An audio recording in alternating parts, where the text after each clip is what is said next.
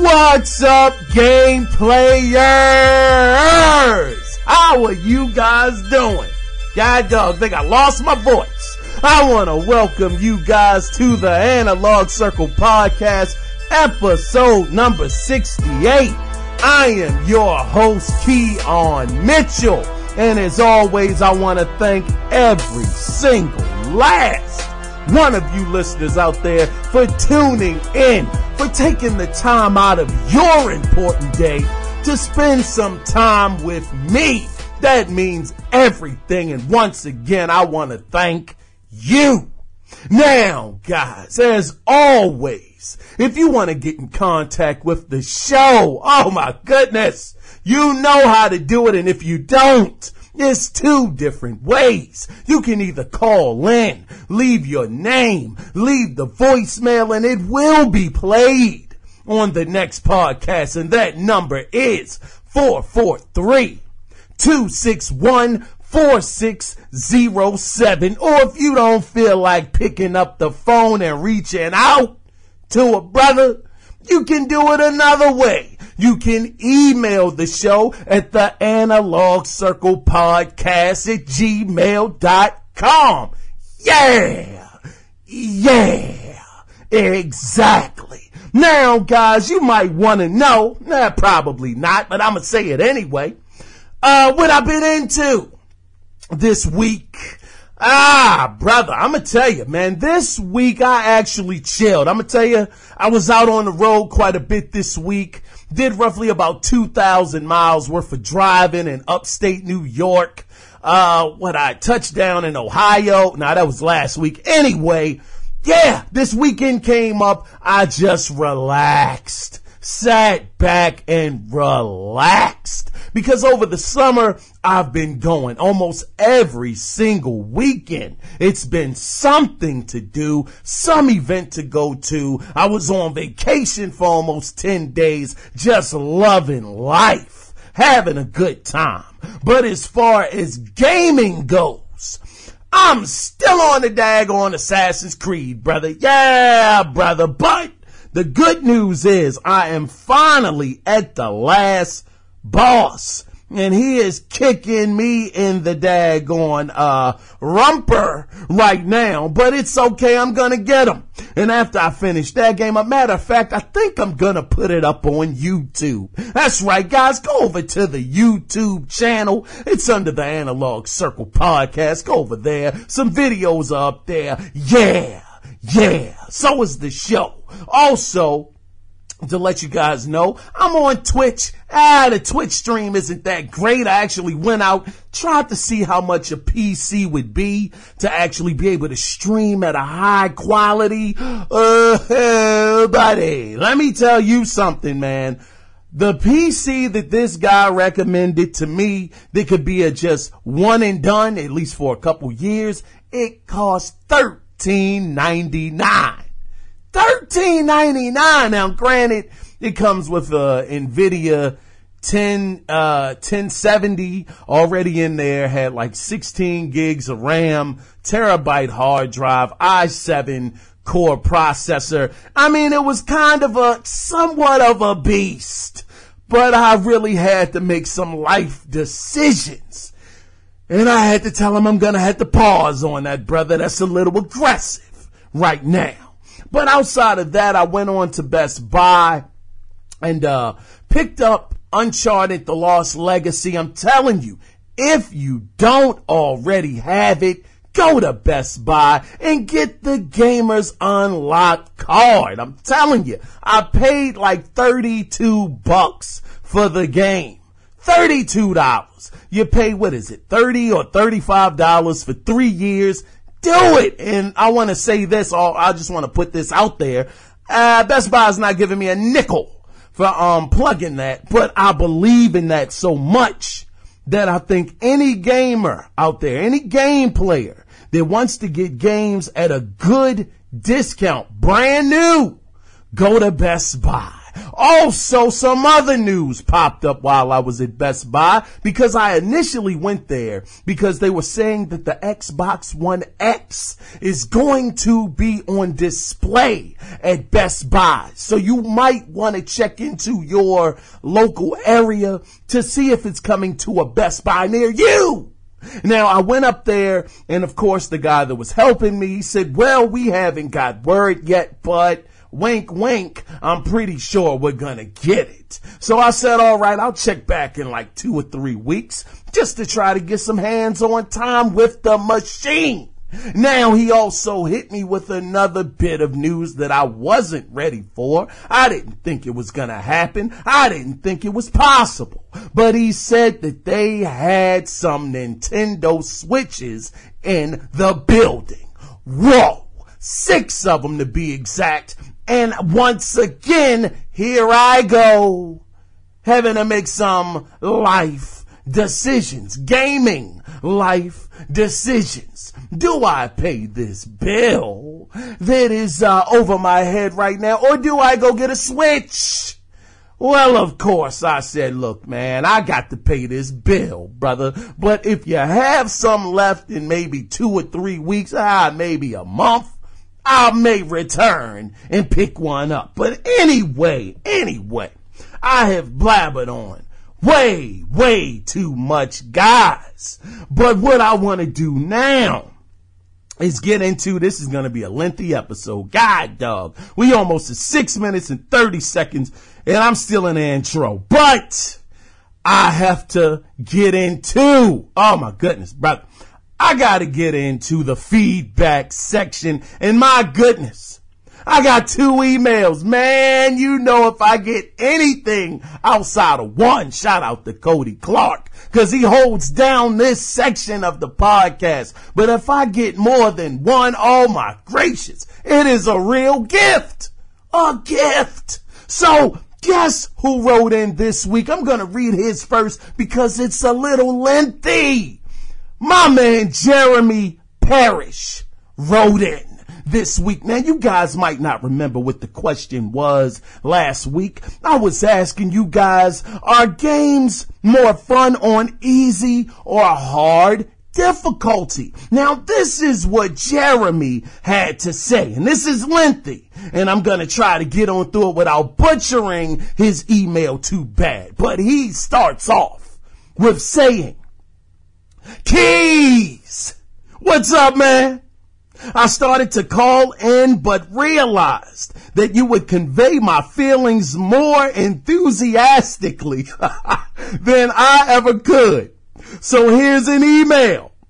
There definitely is a certain feeling of accomplishment that comes with beating a game on hard, especially back in the day.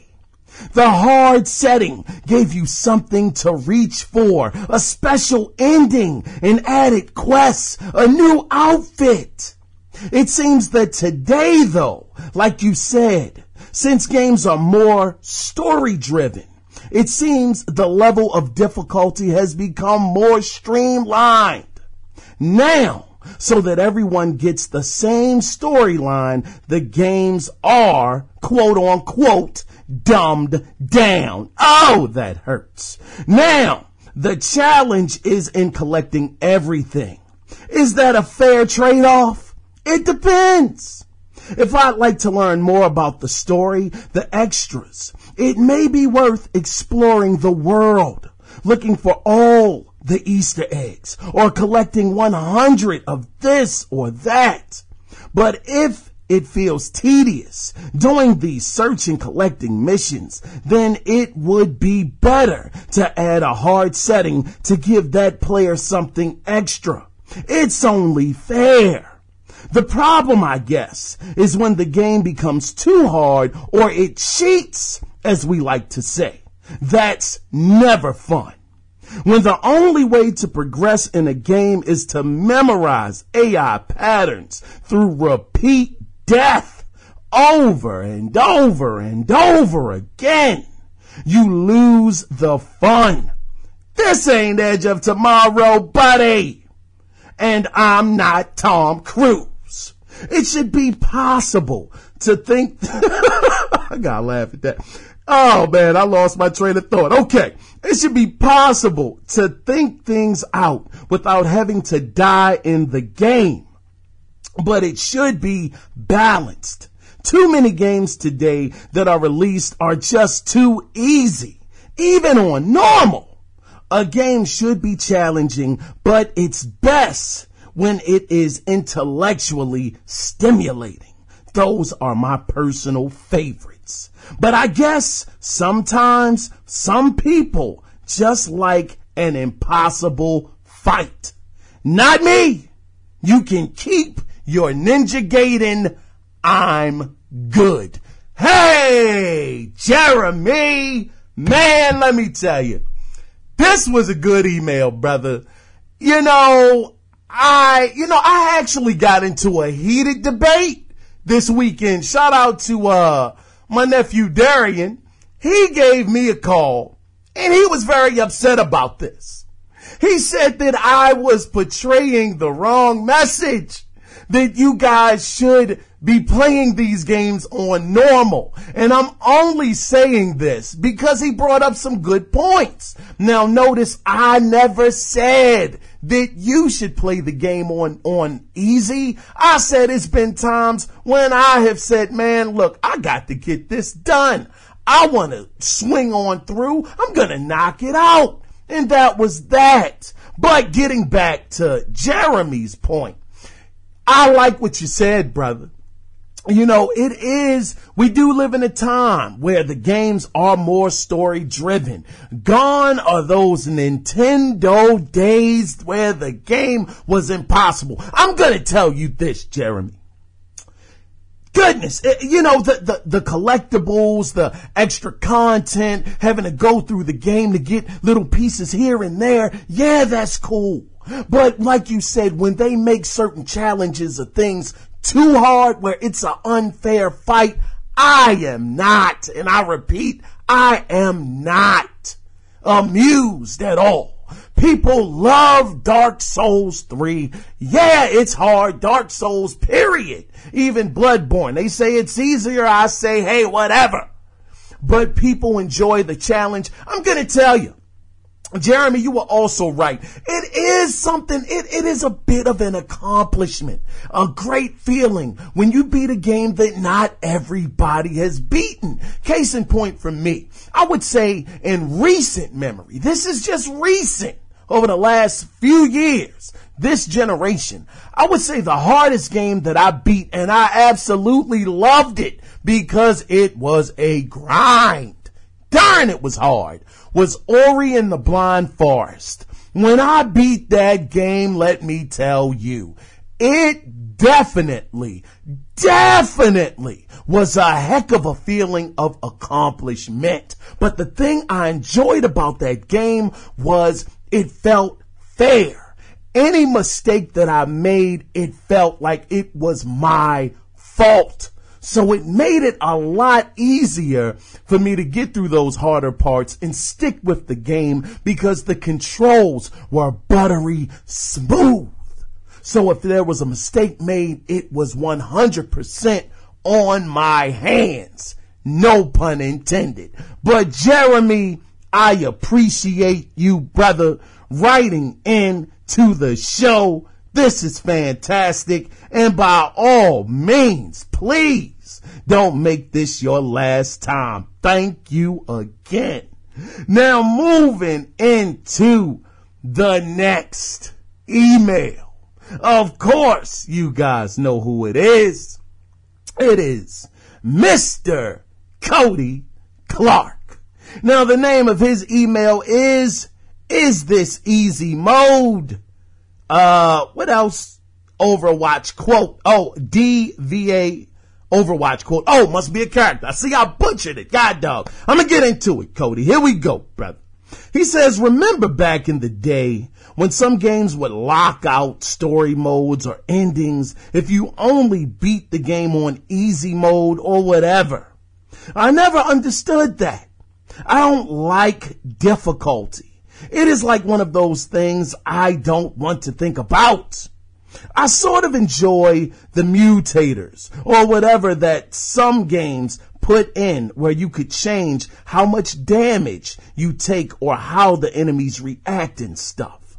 Like Ultima didn't have a difficulty slider. MMOs don't have one, but EverQuest is way more crazy and unforgiving than World of Warcraft or SWTOR. Heck, Forza 5 was free on Xbox Live, so I picked it up and moved the difficulty down to easy, and I get penalized 5% for doing that. I don't know. I don't see the appeal of doing something on super, mega, legendary mode. If it is fun, it is fun. I do like when they up the rewards for difficulty. You know, farming those epic items or whatever. But otherwise, I just don't enjoy the idea of making games harder or more easy.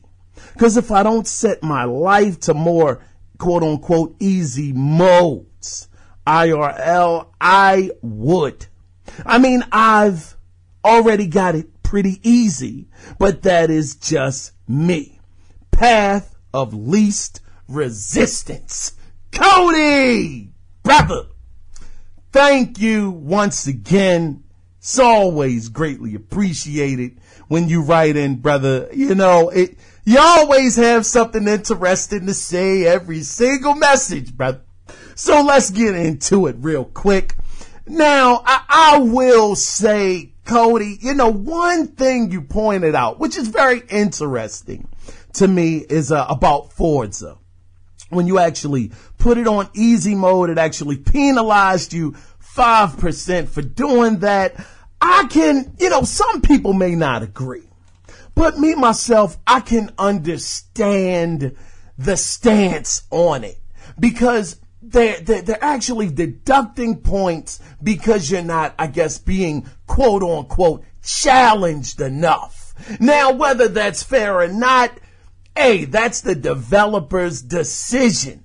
I do believe, though, that if people are playing these games, similar to what Jeremy was bringing up, if you're gonna play a game on hard difficulty, you should get some really cool stuff for your hard effort and time going through a game that could have killed you over and over, like Jeremy said. You know, so I can understand that point. But like you said, if the game is fun, which is my point, if you're having fun with the game, that should be all that matters. It doesn't matter if it's on easy. It shouldn't matter if it's on normal. It shouldn't matter if it's on hard. I guess it all comes down to preference, which was why I wanted to bring up this question, because for me, I have such a long backlog, and I'm just trying to get through. I have literally about 17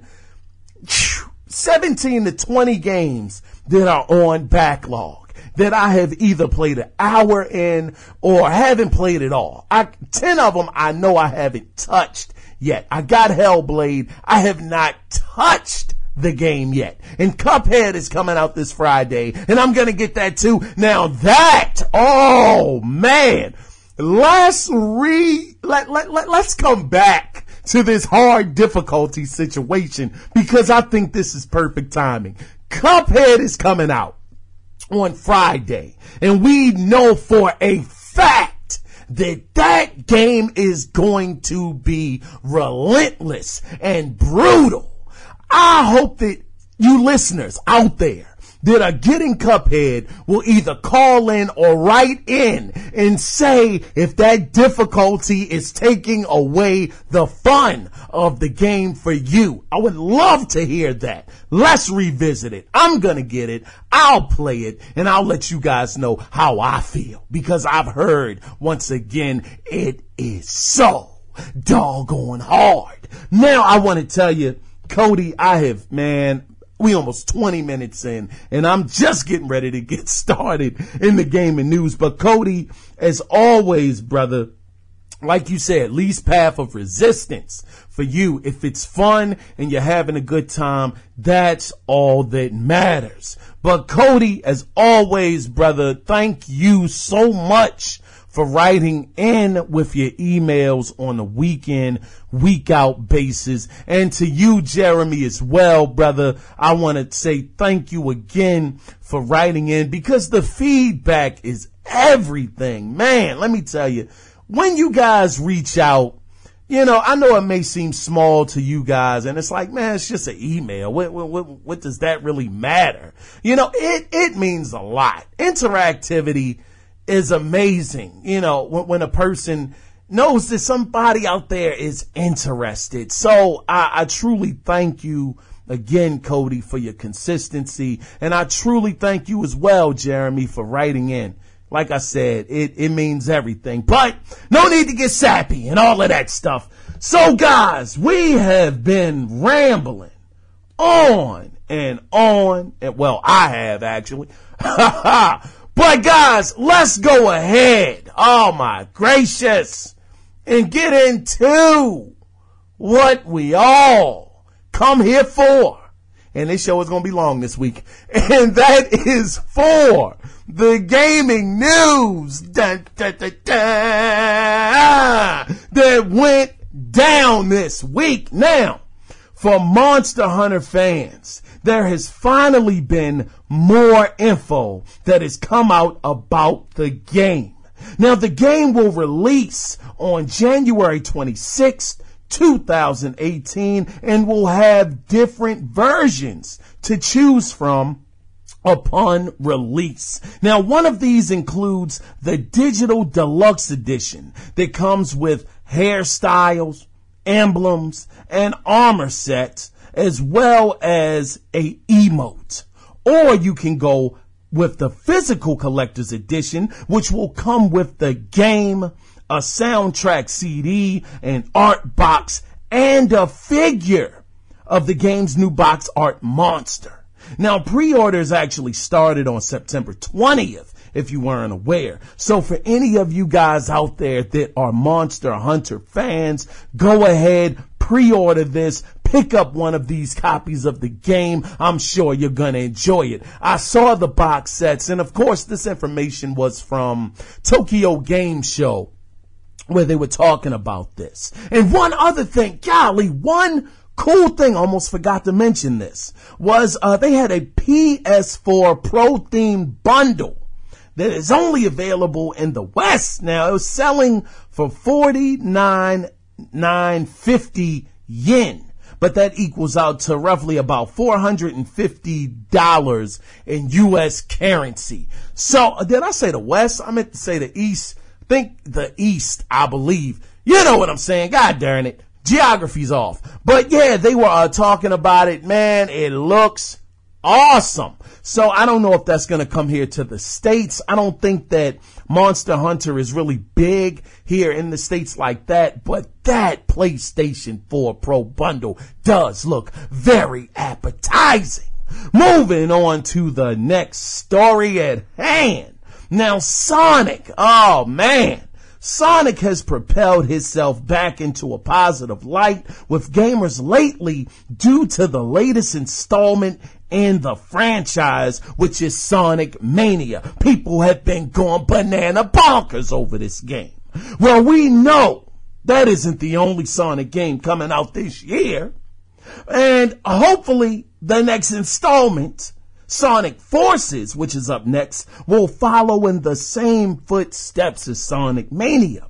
But already there are positive signs of this happening, of this being a good game, because for the first time in quite a few years, Shadow the Hedgehog will be playable in the game via a free DLC, which will include 3 stages total that will follow Shadow.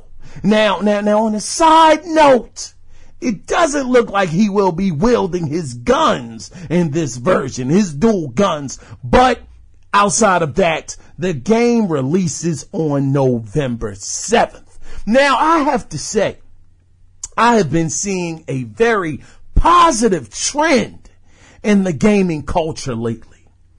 Free DLC. DLC has been free a whole lot more in this generation than, I should say not in this generation, but at this time in any generation since last generation. You have EA giving out free DLC. You have Rockstar giving out free DLC. Heck, you have Capcom with Resident Evil 7 giving out free DLC. This is great. And I say that I think this is a result of game players actually voting with their wallets. When people say no to the DLC, I'm not going to pay you for something that should be in the game.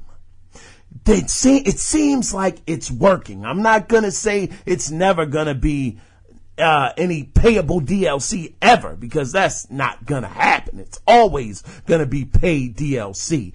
But I do like the trend that we're seeing, that these companies, these gaming companies, are willing to throw out some free DLC every once in a while. And this one looks pretty lengthy.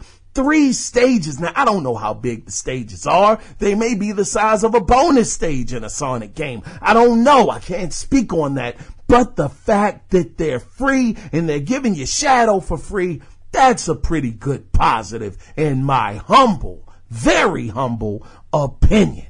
Now, moving on to another story. Now, this really caught me off guard. I don't know if any of you heard of this, but there is a game called Planet of the Apes: The Last Frontier, being developed by a company called Imaginati, I believe that's the name of it, Imaginati Studios. Now, the guy leading this project, his name is called Mark Alltimes. That's right, last name is Alltimes. Yeah. Said he took inspiration from Until Dawn, Heavy Rain, and Life is Strange. Now, of course, those 3 games have 2 things in common. They don't focus heavily on gameplay, but they do put an emphasis on story. Which brings me back to what the game is, which it's a choose your own path game, where it's been said, quote unquote, there is no right or wrong decisions. This game is supposed to release this fall, but no concrete date has been given.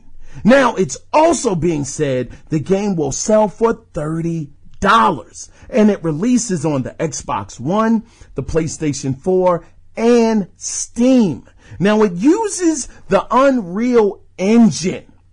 Now, really quickly, the game does, now this is kind of cool, the game does take advantage of Sony's PlayLink, which means you can use your smartphone to make decisions. Now I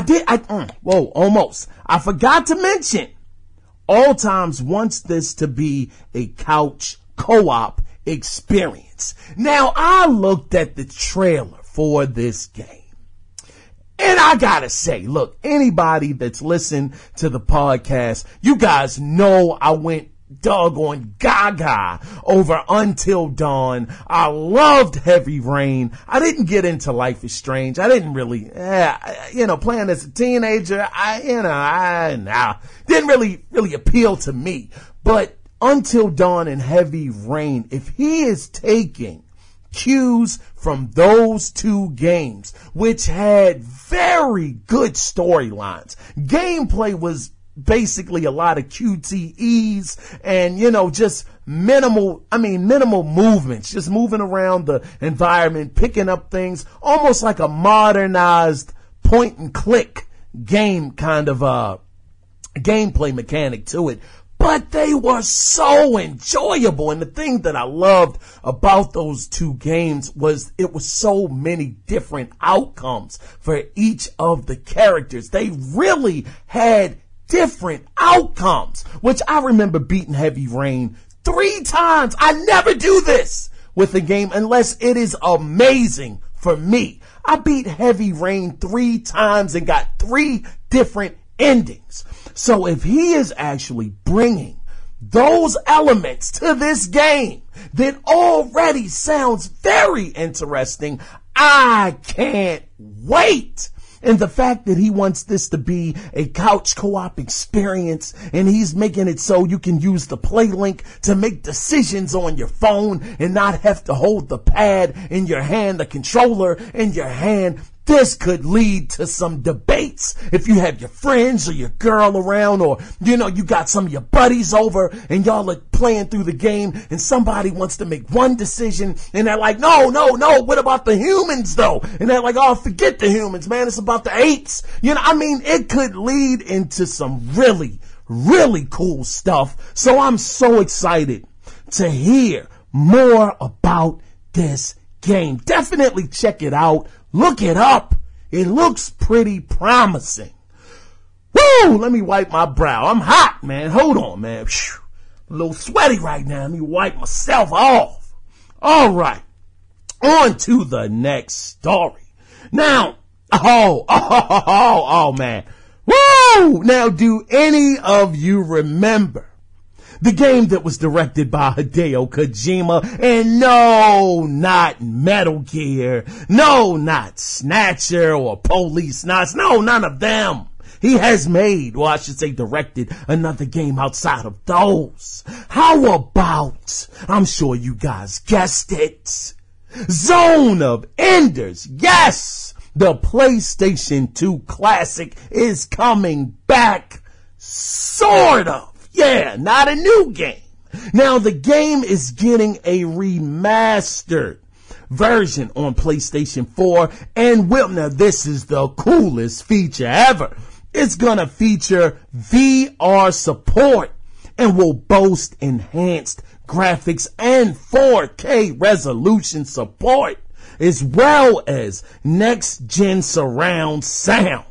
Now, it's being called Anubis Zone of Enders Mars. This game is going to be released in 2018. I don't know how many of you guys actually picked up Zone of Enders.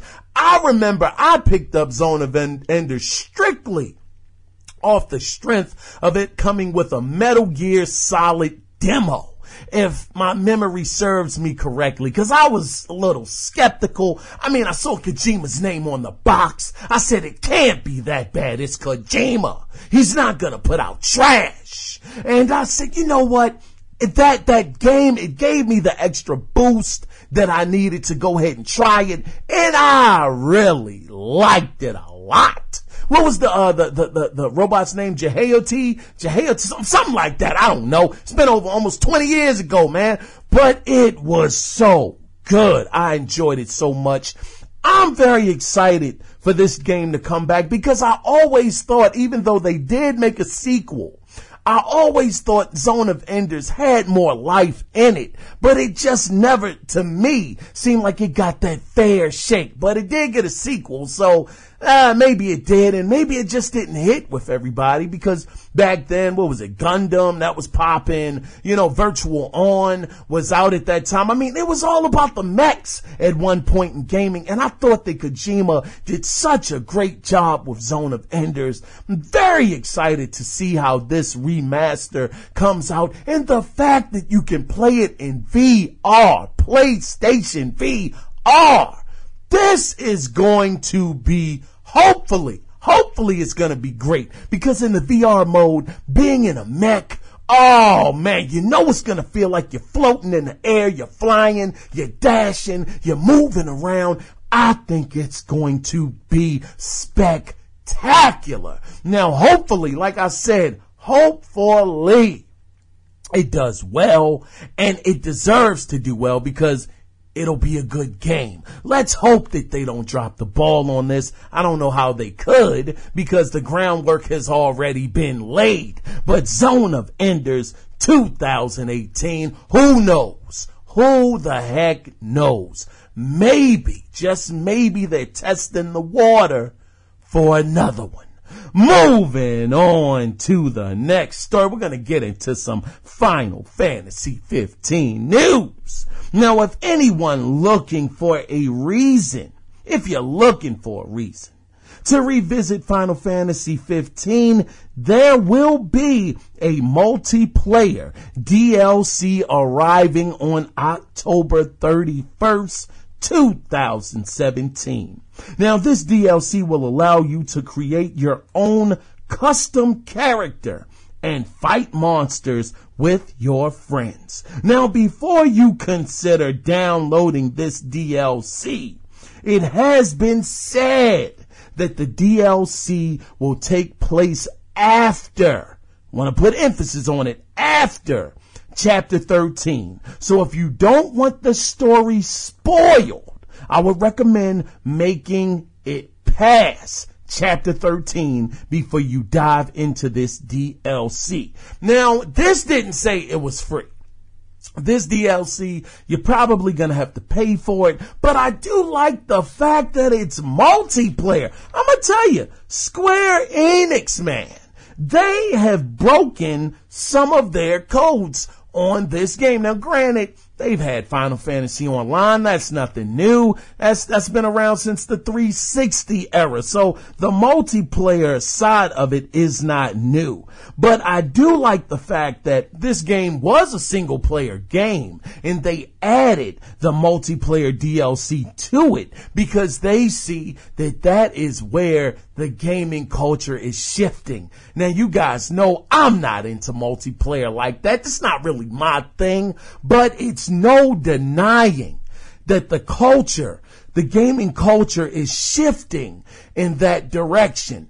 And I will say this, Square Enix being who they are, you know, the kind of developer they are, I will say I'll give them credit for keeping up with the times and not falling so far behind. Final Fantasy 15, they took a lot of chances. They got rid of the turn-based system, which I thought was for the best. I enjoyed playing, well, the demo. That's another game I have that I have not opened. It's on my shelf. I've not touched it. It's been in a wrapper for almost a year now. I got it in November of last year. Still haven't opened it up, but I got it off of the strength of the demo that I played that I thought was terrific. So for you Final Fantasy 15 fans, be on the lookout October 31st, 2017. Now moving on. Oh man, this got me excited. Woo! It got me pumped. Now in Rockstar news, we're all looking forward to Red Dead Redemption 2. Of course, I know I am. I mean, John Marston was my guy. Goodness, I loved it. But info has been scarce. But maybe, just maybe, that's about to change because in a tweet Rockstar put up on Thursday, which was September, which they had said, I'm sorry, darn, butchered that, god dog. They put up a tweet that said, be on the lookout for Thursday, September 28th at 11 a.m. Eastern Standard Time. They didn't say any more than that. Could we be getting a Red Dead Redemption 2 release date on Thursday, September 28th? Or, oh man, this would be just terrible. Or are they just giving us new DLC for god dog on GTA 5? That would just ruin it. I mean, I'm hoping that this tweet has some weight. Now, we know that it's been some tweets that have been sent out that have not measured up to the excitement level that we thought they would once they came to fruition. But Rockstar, you have to know, I know they know, people are looking for Red Dead Redemption 2 in the daylight with a flashlight. They're trying to find it and they want it in their homes. They want it in their hands. So hopefully, on September 28th at 11 a.m., they will be releasing some very, very big news. Could it be a new trailer for Red Dead Redemption 2 that may end with a release date? That would be amazing. I'm hoping, man. I'm very, very hopeful that they won't drop the ball on this and we'll get a very, very exciting announcement. Moving on into some Halo news. news. Now, Halo, you will be able to actually God darn it. Let me get it together. Okay. Now you will be able to play 4 Halo games on your Xbox One via backwards compatibility. Now those games are as follows: Halo 3, Halo 3 ODST, Halo 4, and Halo Combat Evolved Anniversary. Now, it has also been said that the games will be available eventually digitally. This is really cool. I mean, I don't know anyone personally who will use this. That's me. I don't know anyone personally that will be using the backwards compatibility with these games because you had Halo the anniversary Halo Master Chief Edition that came out that has all of the Halos on it minus 5. And, well, it doesn't have ODST on there. So that's something right there. But either way, I like the fact that Microsoft is continuing this trend of making sure that they're supporting the backwards compatibility. Matter of fact, I think one of the latest backwards compatible games was either Saints Row 3 or 4 that's now backwards compatible. I think that came out last week sometime, that news, but that's another one. So, like I said, I like the trend. They're continuing it, and they're making sure that they're supporting that feature in the console, just like via on the PlayStation 4. I love the fact, even though it's not mainstream, more people are not checking for it that are. But the VR, I like the fact that Sony is still making sure that they have games coming out that are VR compatible. So eventually I think that once that price point goes down and stops being so aggressive, like I said, $300 for the Move controllers, the camera, and the VR headset, I think that's a much better sweet spot as far as people starting to gravitate to it. But nonetheless, I appreciate the fact that Sony is not giving up on the technology, and they have been supporting it way more than I was expecting them to. But moving on into some more gaming news. Now, are you guys familiar with the Chinese room? Yeah, the Chinese room.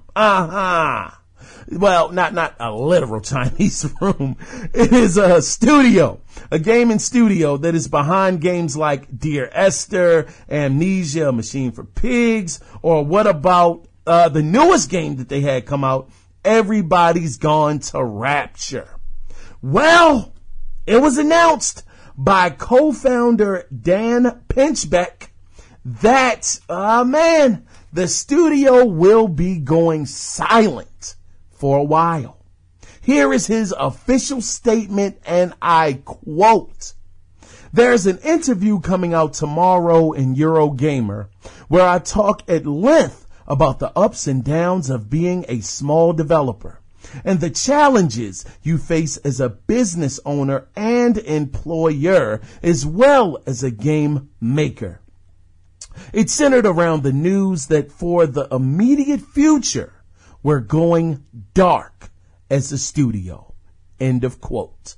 Now, it's been said that layoffs actually began in June when their latest VR project, which is entitled, and I quote, "So Let Us Melt," was finishing up.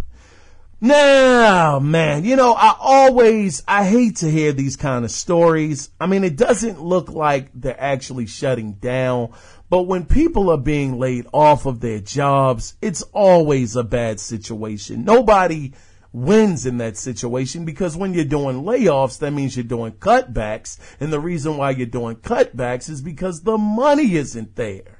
So this is very sad news, and I'm sorry to hear that they're going to be silent for a while. They're going to be reworking some things, I guess, behind the scenes.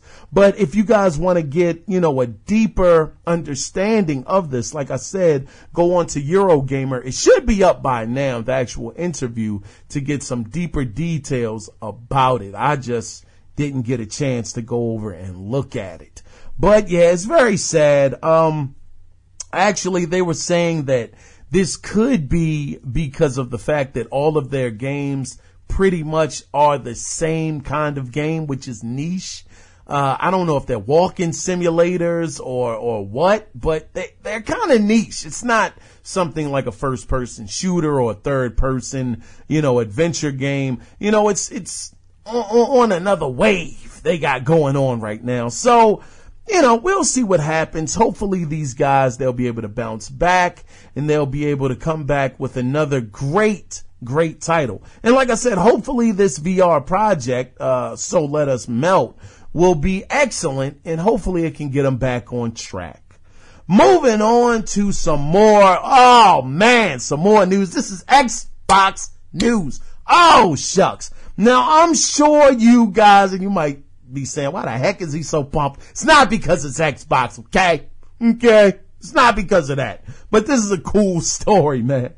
Now, I'm sure you guys remember the Duke controller from the original Xbox.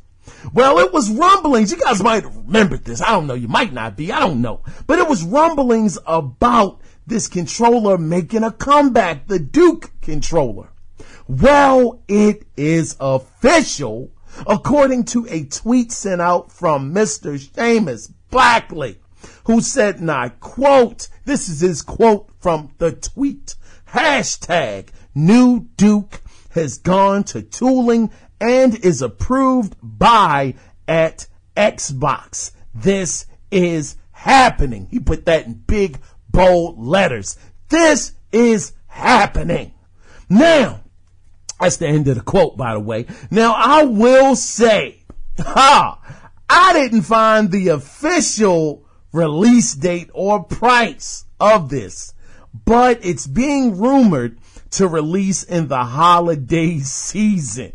Now, the thing that has me so pumped up about this announcement is one of the coolest things that I saw with this controller that I have never seen is where the Xbox, if you guys remember the Duke controller, where the Xbox logo was on that original controller, it is now an LED screen and actually shows the original Xbox startup screen animation on the front of the controller. You turn it on. If you guys remember, the Xbox used to have those boiling green some kind of slime or something. I'm not really illustrating it perfectly, but for you guys that had an original Xbox, just remember how the screen used to come on with the electricity, and then the Xbox logo came to the front after the electricity was whipping through. The controller has that on it. I said, get the heck out of here, man. I wasn't even really interested in the controller too much because I wasn't a huge Duke controller fan. I preferred the S controller quite a bit more. But when I saw the boot up for that controller, I said, daggone it, brother, I am in. This is amazing. It might just do that. But see, my imagination, I didn't stop there. No, my imagination said, what if, similar to how the Dreamcast used to do with the VMUs, the memory cards, some games you played, you would get these actual pixelated animations on the screen, which was mind-blowing back then. It was amazing, where it would show the character on the screen. He might just be doing a cartwheel flip. He wouldn't be doing much of anything, but he was on the screen.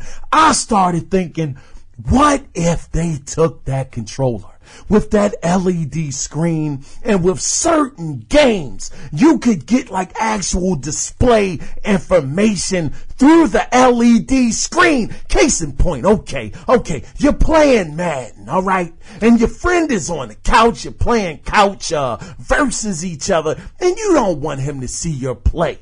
What if, just what if, okay? This is all hypothetical.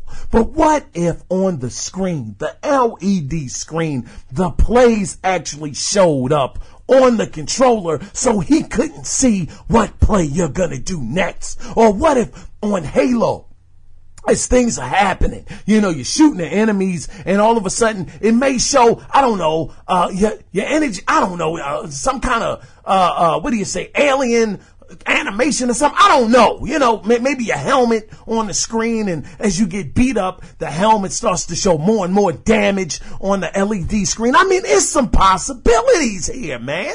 It could be something special. Now, I don't know, like I said, with an LED screen on a controller, I'm 100% sure that this controller is not going to be very, very cheap. Like I said, no price point has been given, but the fact that they have an LED screen on it, hopefully Microsoft utilizes that screen and gives you some cool stuff on the screen that pops up when you're playing certain games. I mean, it would be awesome. I mean, use your imagination. This could be great. Anyway, I've rambled on about this too much. Let's move in to some Nintendo news. Now, last week, I'm sure you guys, God dang, I want that controller, man. Darn it. All right, let me get back focused. All right. Now, last week, I'm sure you guys saw what I saw on the Nintendo front. And this is so interesting. Now, that was the 8-bit Nintendo golf game being discovered on the Switch. But the game was not playable. So, since people were saying they didn't know how to play it, they knew it was on the system, it was under FLOG, which is golf spelled backwards. They said, they didn't know how to unlock it. So I said, well, bump it. I'm not going to cover it. But it has been a new discovery about this. Now, some new information has come out. And it's quite interesting and heartfelt. I really just botched that. But, anyway, it's very interesting and heartfelt. This new information that came out pertaining to this situation. Now, a person by the name of Yellow 8 discovered the only way you can unlock the game is on July 11th. Which was the day that former President Satoru Iwata passed away, unfortunately. Now, it has been said that this game was one that he worked on. So this is, such a fitting way to remember one of their previous leaders. Now, if you're thinking you can just, wait, hold on. Let me just pause right there. I have been very hard on Nintendo. You guys have heard me. I have, jumped on Reggie's case. I've jumped on Nintendo, doing certain antics that I just do not like and things that just seem so unnecessary and very, unconsumer friendly. Just things that are just horrible, not having the Nintendo, Mini in stock for enough people to get, etc. But anyway, I've been very hard on them, but lately they've been really starting to make me a fan of them again, like a genuine fan of Nintendo, like actually rooting for them. Just the fact that Nintendo allowed for their mascot, their biggest mascot, one of the absolute biggest and most iconic characters in gaming, to actually be in a game with other characters, the rabbits. I said, this is amazing. And Nintendo let Ubisoft take their biggest game character and, actually develop a game with their game and combine them together. I said, that shows so much growth, because I remember a Nintendo that would have never let anyone touch any of their IPs ever. So for them to do that, I thought that was fantastic. And the fact that they're starting to get third-party support. They're putting more mature games on their console, which is nothing new. They've tried to do it before, and like I said, they just don't sell as well. But the fact that they're trying and they sound, or seem, I should say, like they're listening to their fan base, they're doing great. I think Nintendo is in a very positive, they're starting to move into a positive light for me personally. And, getting back to the fact, the point, I should say, just this alone, actually putting a game inside of the Switch that Mr. Iwata worked on, as a remembrance of this man who gave so many years to this company, for them to honor him in this way, I said, man, I'm a little touched, man. This is really dope of Nintendo to do. So I just want to say, Nintendo, that was awesome, and I commend y'all for doing that. Now, off of the sappy stuff, man. Now, I want to get back to this as far as how you can unlock it. Now, this is where it gets very, very interesting. Now, if you're thinking you can just manually set your Switch to July 11th and play the game, like I said, you may want to listen up. Now, if your system has ever been connected to the internet, the Flog emulator, aka Golf, will know the real date and ignore any manual clock change to July 11th. Now, you can only cheat and reset the system date manually if you have a fresh system that has never done an internet time check, or if the Switch's internal clock battery is disabled or dies. Now, I did find, because I still wasn't 100% sure if this was all factual, but I did find a YouTuber by the name of Fire 3 Element. Now, it's FIRE, the number 3 Element, who went through a step-by-step tutorial on how to unlock the game, and it was definitely real deal. He did this motion. It's the certain motion that Mr. Iwata used to do, where he would take his hands from his chest in the outward direction and then bring them back. And he actually did that with the Switch controllers in his hand, and it actually unlocked the game. And it was the controls, everything, the what do you call it? The motion controls, everything showed up, and when he unlocked it, it said success. And Mr. Iwata's voice, man, it was so darn cool. So if any of you, and I'm sure most of you have already connected it to the internet, but for any of you guys that may be getting a Switch like myself, who have not connected it to the internet, or it hasn't, been formatted, definitely change the date to July 11th, and you will be able to unlock the original Nintendo game Golf. This was so dope, man. And like I said, if you need a tutorial, go over to YouTube and look for Fire 3 Element. Nintendo, you're making me proud, brother. You're doing great. Moving on to some more Nintendo news. Now, the Super Nintendo Mini. Now, this is, this is when I start sweating, because I'm happy about what Nintendo is doing, but the Super Nintendo Mini releases this week on September 29th.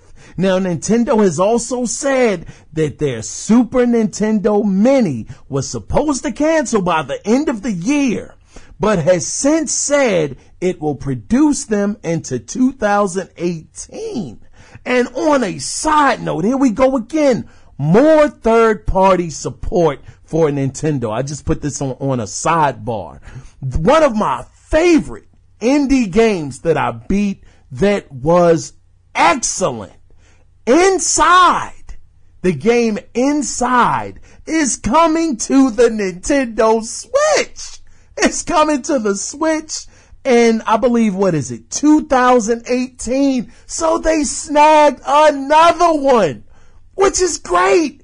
And I don't know if Inside is a mature game. It is a mature-esque kind of game because some of the deaths that the poor boy has, he has some gruesome death scenes. So I would say it borderlines M rating. But man, it's another one. So Nintendo, God dog, man, I think they need to be saluted. I know not everybody is going to feel this way. And like I said, I'm not 100% in Nintendo's corner just yet, but I have to give credit where it's due. They're getting these games. Yes, they may be releasing a little later, like Wolfenstein, the Colossus, that's coming out next year in 2018. But the game looks good for it to be on a handheld console. It looks good. So Nintendo picking up another one, Inside, which was excellent, an amazing game. I think I gave it a 8 or 8.5 when I finished it, but it was fantastic. Now, the thing is, Reggie Fils-Aimé, like I said before, he said that these Super Nintendo Minis don't pay the scalper prices. They're gonna have enough of them to go around. Now, this is the moment where if Nintendo can do what they say, and they can make enough of these to go around where people don't have to worry about soon as they hit the store shelves, pick them up. And if you missed it, you got to go on eBay to get it at a high price. If they can circulate these evenly and put everybody on an even playing field, then I'll wash my hands. I'll say, Nintendo, you're back at least in some pretty good graces of mine if they can pull this off. That's the test that I'm waiting to see. If these are readily available on the shelves, and I'm expecting for the first run of the consoles to get ate up. I mean, just swallowed whole. I'm not expecting to get one. Even on the second run, I'll give them a pass for the second run. But by the time that third run comes up, if they're still scarce, I'm going to start questioning, but we'll see how it goes. I've rambled and gave this way too much attention, but yeah, just stay the course, Nintendo. Like I said, you're doing great. Now, this is Nintendo related, but it's not a Nintendo console. This is actually, this is the last story for this week. This was kind of a Nintendo heavy week. Now, let's get into some Super Mario Run news. Yeah.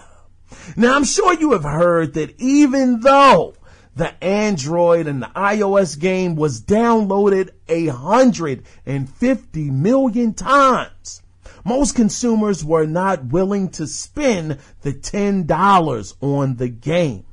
Well, maybe, just maybe, this news may grab your interest.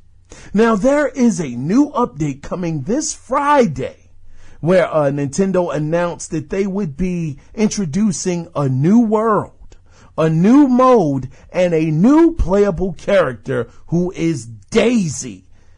Wait, Daisy? Yeah. Y'all didn't want to put Peach in there? Oh, all right. Who is Daisy, man? Is Daisy Peach's sister or cousin or a strange sister? What's going on with Daisy? I don't know. Anyway, Daisy is going to be the character. Now, the new world entitled World Star will unlock after completing the first 6 and will be comprised of 9 new levels. There you will also find new enemies and gameplay mechanics.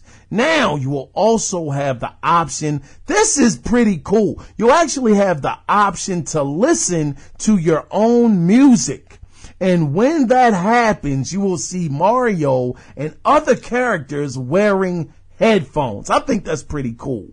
Now, the most important thing to me, though, I'm going to tell you this, most important thing to me is Nintendo will be knocking the price of the game down by 50%. Where that's gonna, of course, it's basic math, it's gonna knock the game down to $4.99.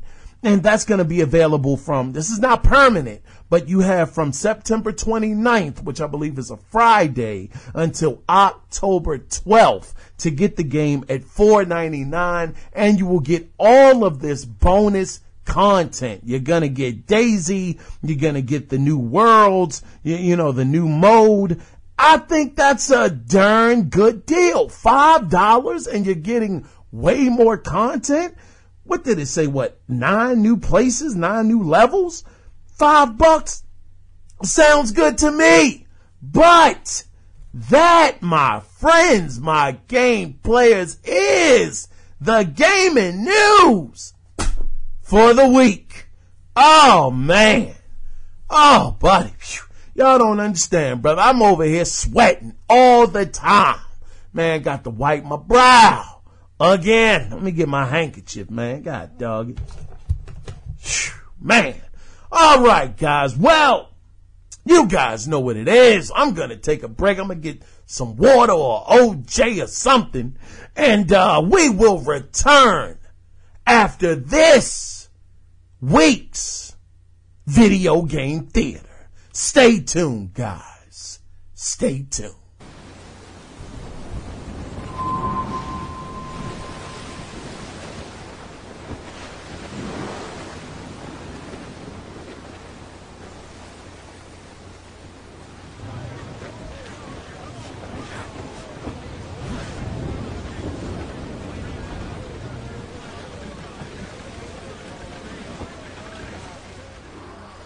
The parcel is with the Templar Admiral on the lead ship, Captain. Once he gives the orders, it will be lost. The parcel itself is less interesting than its intended recipient. Let's eliminate this errand boy, Admiral, and unmask the true Templar threat. When I became an assassin, I swore to leave piracy behind. But the old methods have served the creed more than once. Everything is permitted after all, Captain. Aye, and often it is necessary. Fire! Give me some speed!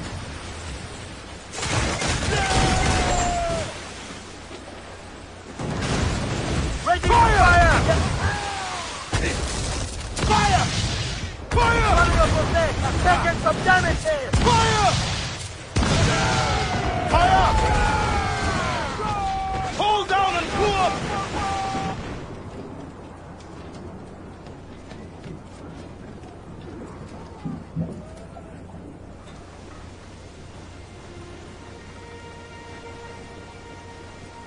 Bastien Joseph, Port-au-Prince. What business do Templars have there? Captain! More French vessels at our tail! Too many! We'll retreat through the storm! We will be smashed ashore! A worse fate awaits if we let this land in Templar hands! Aye, Captain!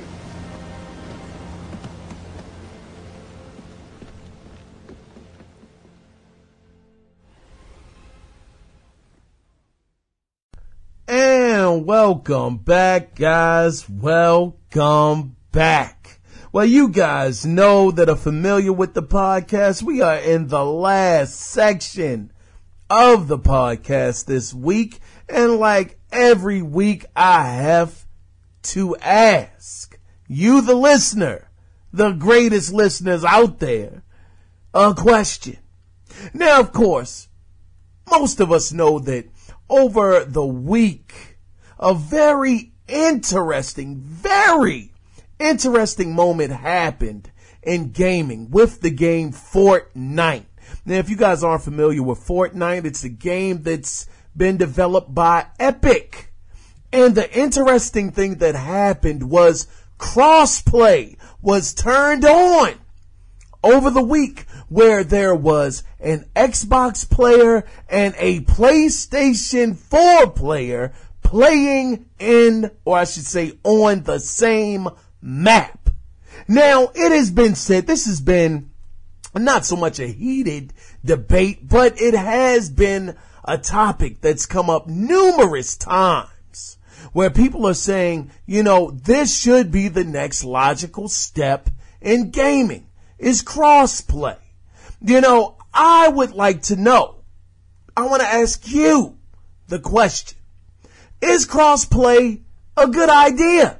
I mean, is it really? Is this the end all be all for gaming, where everybody's gaming and kumbaya? Everybody can pick up a game, play their friend that's on the PlayStation, on an Xbox, or vice versa, or even on a Nintendo product. Because the word, it's not even a word, it's fact, that Rocket League is actually compatible, it's cross-compat with Xbox and Nintendo, as well as some other devices, well, not devices for Rocket League, but Minecraft is also another game that's cross-plat, where you can play on one platform and then it'll go over to several other platforms. So that's the question I want to ask you guys. Is crossplay a good idea? If you want my opinion, and this is going to probably be a little controversial, I'll say no.